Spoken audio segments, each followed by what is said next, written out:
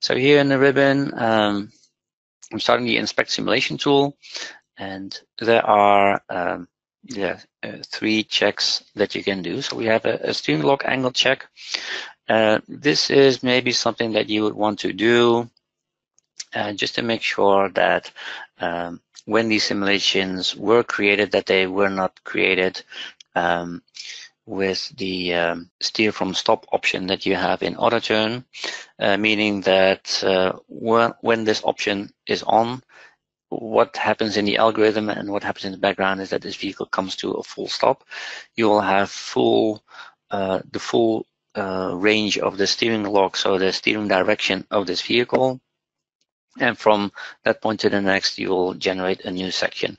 And this is realistically incorrect, because while you are steering, you're always traveling a certain distance in the steering rate. So that's the speed that you are turning your steering wheel with. So quickly doing a steering lock check, for example, on this simulation that I have here. So this is a articulated bus that's making this turn right here.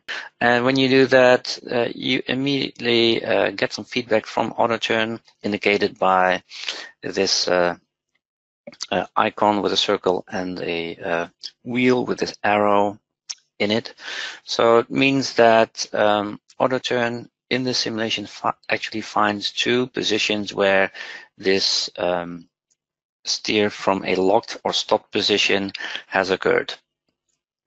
So in this case, when your consultant was generating the simulation, it was actually generated with the turn wheels from stop option on at this location and at this location. Here, it is exaggerated a little bit, so you can see it, the direction comes in with an arc and immediately jumps to a straight position without any transition whatsoever. So this is what the steering lock angle inspect option does. Now I can immediately continue my inspect simulation tool. I don't even have to close this window, and I can check for speed, for example.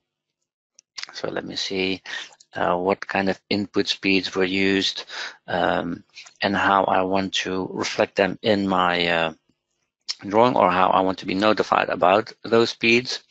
Here in the table, and by configuring the input speed ranges, I can set sort of the low speeds that might be too low. Then I have my desirable speeds, etc. And above that, in this case, I want to increase those values to this. And let me quickly check the input speed for, let's say,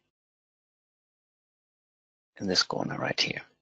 So in this corner, we have two vehicles. We have a Mercedes Sprinter and a Tesla Model S. Let's inspect this little vehicle right here. And actually what we see is that the speed of this vehicle is actually very nicely set up. So it's all in the green range, so that's a realistic scenario. But also one other thing that we can test for is the so-called maximum speed.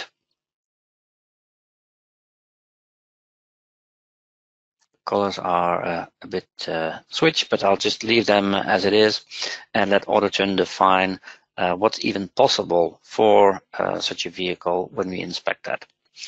So you can generate simulations with the speed that you would like to generate the speeds with, but that might not necessarily be the maximum speed this vehicle can actually perform this turn with. So let's inspect that. And what we have here is that the speed that can be reached for this vehicle along this section are in the plus 20 km/h range.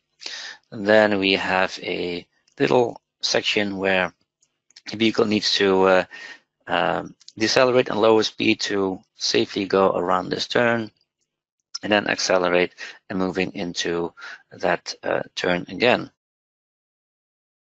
Yes, so what I want to do now is do sort of a proximity check on this simulation right here, and what is going on.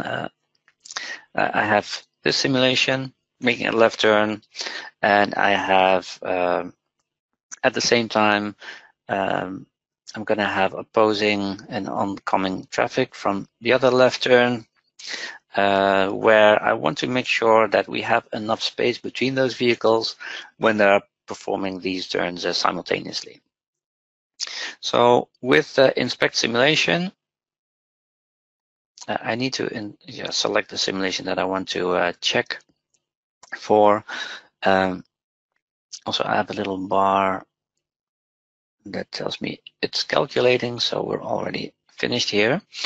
And here you can see that the setup was that I'm checking against a specific obstacle layers, and I can choose any layer, for example, that I have set up here. In my case, I quickly assign it to layer 1, where the check was performed against. And here you can see in yellow the area that actually gives me a warning saying the distance between these two vehicles is in the range of 90 centimeters and 2 meters. So that is actually something to be mindful of. Still not critical, since it's not in dropping below the 90 centimeter range. So yeah, looking at those, everything looks pretty good. Maybe you want to go back to your consultant and say, please adjust and generate a realistic simulation for this vehicle in this turn, so that you can better evaluate if the space that you have available for this vehicle is actually enough and safe.